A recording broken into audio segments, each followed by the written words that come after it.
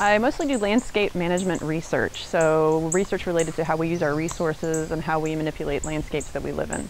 I also do a lot of research with people-plant interaction. So if you're visiting a botanical garden, why you might feel good when you're in the garden as opposed to just going to a city square where there's a lot of concrete. Our work mostly entails communicating with people different issues related to how we manage our landscapes, how we manage the natural world around us that we surround ourselves with. So everything from building botanical gardens that people can just stroll around and enjoy, relax, maybe learn a little bit they can take home, to teaching classes, answering questions people have about their plants or something that they see at a park. You know, I get people will bring plant samples into me and go, "Erin, what is this?" Or, you know, "What's wrong with this plant?" I love that. I love the fact that we're able to communicate with each other about what's going on, and we kind of teach ourselves that way. One of the reasons I'm in the sciences in general is because even as a kid I was fascinated by natural sciences, everything from biology to chemistry to meteorology and geology. I mean, I collected rocks.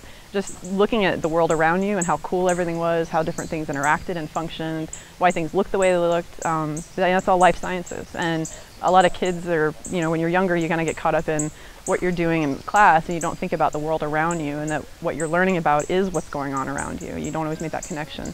I'd always done gardening for fun, but I never thought about doing it as a profession or for research purposes. When I looked at the potential jobs out there, I realized there's a lot more to it than just doing something on the weekend or in your backyard, and started looking at different programs and really just became fascinated with the idea of doing something that I love to do for fun, but doing that as my career.